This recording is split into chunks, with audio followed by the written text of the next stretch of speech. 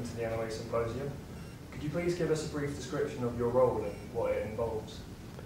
Yep, no problem, Jeremy. So I'm Wayne Butterfield. I work at O2, 10-year veteran there now. Current role is responsible for digital service innovation and transformation. Been working with BPOs for the last 10 years in various other roles, most notably head of back office, where I pioneered using RPA. How is robotic process automation currently upsetting traditional outsourcing models? Will it do so more in the future?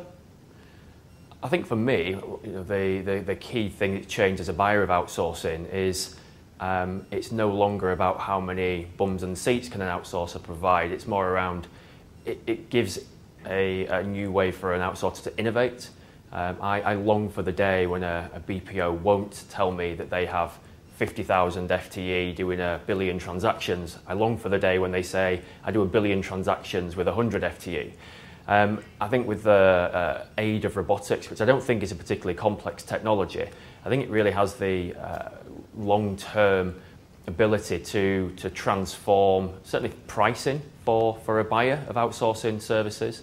I think the offshore centres have probably got more to worry about than nearshore and voice-centric BPOs.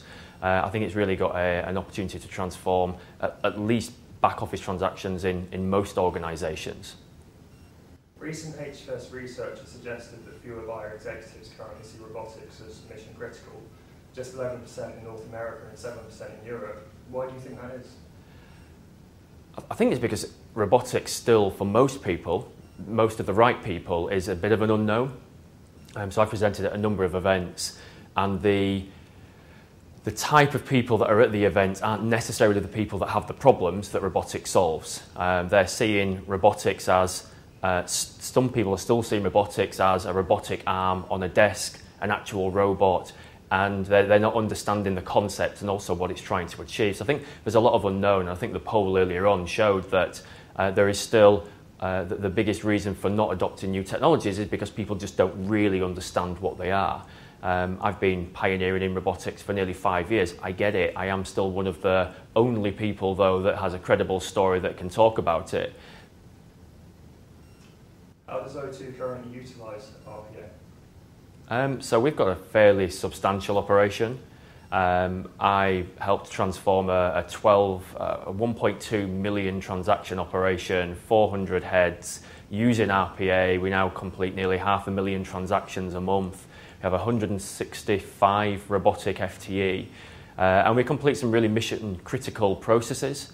SIM swaps, probably the one that is a standout. It's a core process for our business. When a customer swaps phone, when a customer swaps mobile numbers, the SIM is the key to them having service. And using robotic automation, we've transformed the SIM swap process, something that used to take up to 24 hours and as a result have several repeat calls by customers, now takes less than 10 minutes. So certainly for mission critical processes, not only has it saved us a load of cash, we've actually transformed the customer experience on a lot of our processes as well. And it's not just SIM swaps.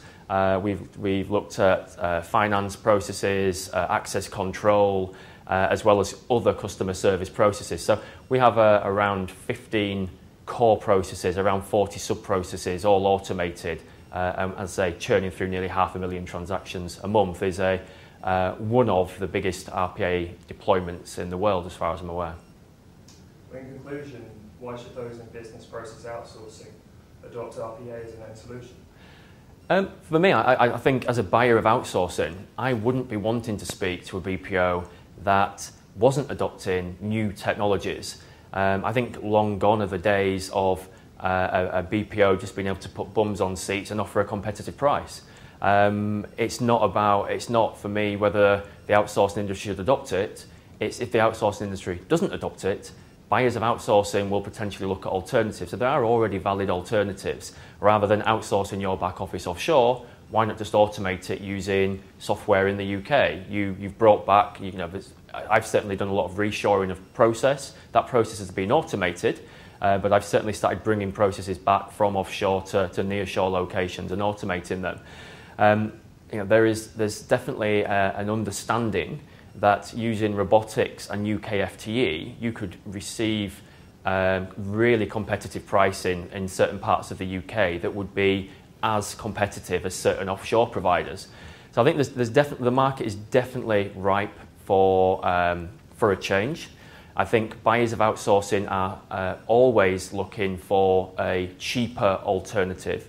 I think the fact that this is cheaper and is also more efficient and also more accurate ticks a lot of boxes for buyers of outsourcers. And I think it's a case now of BPOs either adopting this type of technology or starting to see many of the current contracts that they have come to an end and not be renewed.